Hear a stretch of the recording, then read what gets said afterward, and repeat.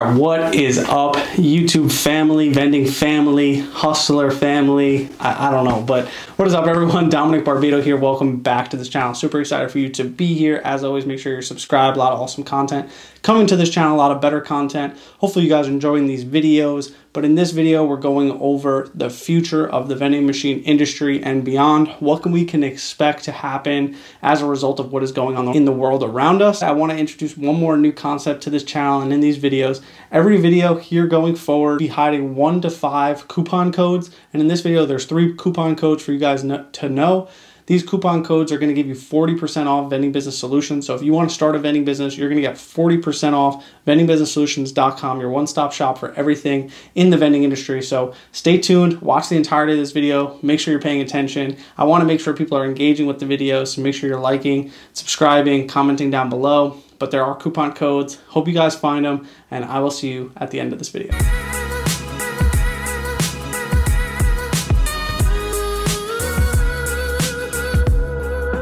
All right, guys, so in this video, we're hitting on an interesting topic here.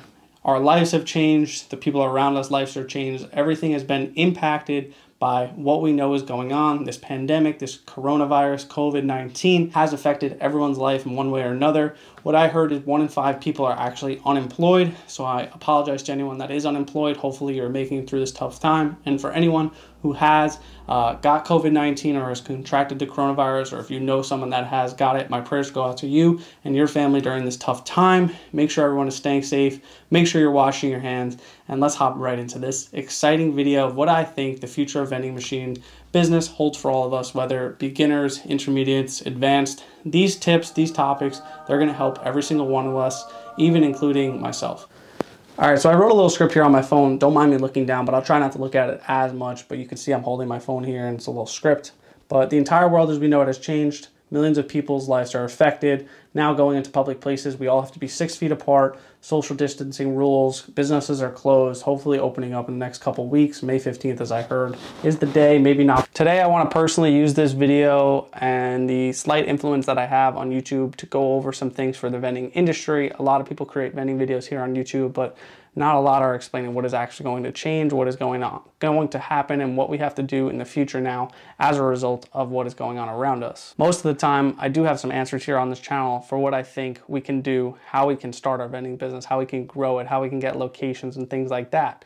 A lot of what I already know has been pretty much voided during these times because businesses are closed, people aren't answering the phones, people aren't looking to do business during this time because their business is affected by this coronavirus. Unless you're selling toilet paper, unless you're Jeff Bezos, unless you're Amazon, Microsoft, Apple, or one of these large companies, you have been affected by the coronavirus in one way or another. Even Apple has been affected with a decrease in iPhone sales. No one that we know has lived through a time like this before. No one around me has seen anything similar to this and the impact that it's had on the economy. No one knows what is going to happen and what the future holds for any single business. I cannot stand here and say that I know what is going to happen as a result of this virus or what is going to happen in the future because of this virus. But what I can say, what I can do in this video is provide you with tips and guidance of the future of the vending industry and what I think you need to do immediately for your vending business to be able to still sustain and be successful during these tough times. For those just starting their vending business or stumbling across this channel or onto this video because you're just looking to get into the vending business, I'm sorry for such a time that you have entered this business. I do still believe you're able to grow your vending empire, start the vending revolution, join the vending revolution with all of us. That also, it deserves a plug for our Facebook page, Vending Revolution. Check us out on Facebook, awesome page of a bunch of vendors, about 5,000 of us from across the world looking to start vending businesses. I think the vending business is still a viable income source. It's just a little different right now. I must say, I haven't went to a vending machine or an honor box or anything in probably over a month and a half. I will start going over the next 2 weeks, check my locations, pull some honor boxes, get things going again, and you'll see that on this channel, but things are going to be different. Starting with the first tip here, a nice fat stack. Yep. Honestly, I think the first thing we need to talk about is gaining the confidence of our locations, making sure they understand what the future holds for our vending machines, what we're going to do to be more clean, more conscious of germs, and understand, our vending machines are being touched by people constantly. So we will need to go more frequently to our locations. We can't let our machines sit for 2, 3, 4 months like some of these other guys do.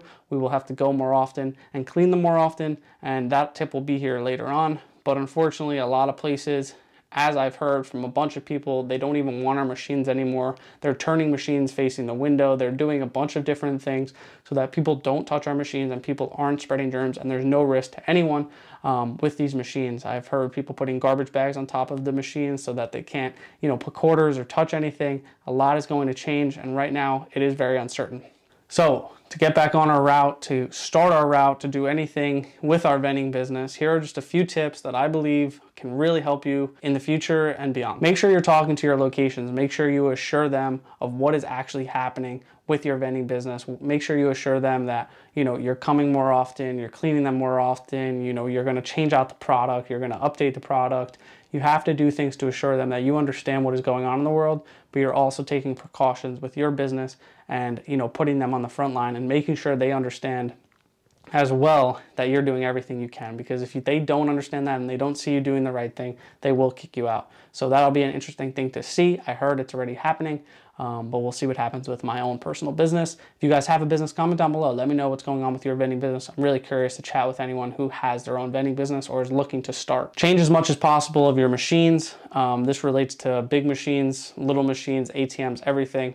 You have to understand that a lot's going to need to change, different things, whether it be Lysoling your machine every time you go to it, using different type of antimicrobial products so that you can make sure that there are no germs on your machine and you have no risk of any germs spreading through your machines, because obviously that is a pretty scary thing that we do face. People do touch our machines daily, so we have to make sure to keep them clean, change out our products, similar like gumball machines, peanut M&Ms, regular M&Ms, stuff like that. People are going to be a little more standoffish, or they might not buy your product as much just because they don't want to touch the machines, they don't want to touch the candy because other people are touching it.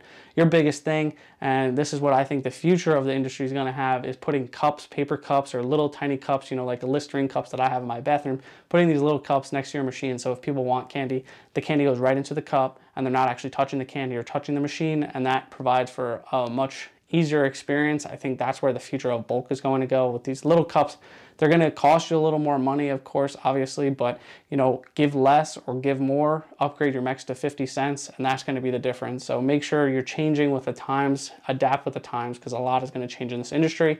I don't mean to scare anyone when I say all of this, but I think a lot is going to change, and we just need to be aware before it all does change, because we can't be behind that curve. We need to be ahead of it. Clean your racks, clean your heads, clean your entire keypad on your ATMs, soda snack machines, arcade machines. Clean everything possible that anyone touches. Clean the glass, things you already should have been doing that most of us sometimes will forget when we're rushing on our route and trying to get as many machines done as possible. Clean everything with Lysol wipes. Stock up on Lysol wipes, Purell, gloves. Make sure you're wearing gloves going into locations. Make sure you're wearing face masks. Stock up on all these things. If you do that going into locations, people are going to be, a lot happier with their experience. People are going to see how you're cleaning the machines. They're going to be more likely to buy from those machines because they're clean and, they look good. So make sure you're cleaning as much as you possibly can when you're on your route. Every single time you're out, not just once a month or twice a month, however many times you go, clean those machines up, make them look good, make it look different, change things up in your machine. Do as much as you can to make your vending machine look different, stock it up with different type of things, whether you want to put Purell, whatever you want to do, make sure people are still attracted to going to your vending machines and buying from your vending machines. Solidify your relationships, and this is kind of probably the biggest one, is if you don't have good relationships with any of your accounts, you're not going to have that good of a business. Your business is only based on the amount of accounts you have and the solid factor of those accounts, the foundation of your accounts. If you just go in, place an honor box, don't know a name, don't have a phone number, don't know the owner's name, you're not going to really have a good account, because then you have no guidance, or you have nothing to step on when someone tells you, oh, you shouldn't have that in here, blah, blah, blah. You need to make sure you know the owner, talk to the owner, make sure they're still happy with your services. If they're not, change up to what they want you to do. Make sure it all makes sense for the owner or the person in that business, because otherwise you have no business. Your business relies on someone else's business, so you need to make sure that you're doing the most you can when it comes to that. If you're in a location and they want to have a chat with you, this usually isn't a good sign, being completely honest. Especially right now during this time a location wants to have a conversation with you, it's usually going to be something pretty bad because they probably don't want the machine anymore. I'm hearing so much of people kicking out machines, whether it be, it's usually the smaller machines is what I'm talking about. Bigger machines is a little different. Obviously your products are packaged and inside a machine. The only thing you need to clean is the keypad, and that's on someone else after they touch the keypad and grab their snack. Wash their hands before they eat the snack. That's just a big thing. That's a common sense thing that people weren't doing beforehand. And that's, I think, the biggest thing before all this happened. People weren't even washing their hands as often as they really should have been. So people are going to be washing their hands more. The bigger machines is a little different. Smaller machines, it's hard because you're putting the candy directly in your hand. That's why I think the cups is the best thing. But if you're putting candy directly in your hand, no one's going to go and wash their hands after the candy is already in their hand. That kind of defeats the purpose of it. So you need to make sure you're doing things to tell people, hey, wash your hands. Put stickers on your machines. Please wash your hands. Please use a cup. Do things that are different and people understand that you're taking the precautions with your business, so therefore they'll take the precautions when buying from your machine. Otherwise, they won't buy from your machine anymore. Here's some ways to keep your foot in the door. I really think we have to, understand the business's perspective. I had one location where they called me and said, hey, we're closing shop right now. Come get your machines, come get your box. I went, took out an honor box and 2 machines. So one of my great accounts, it probably made between 150 and 200 bucks a month.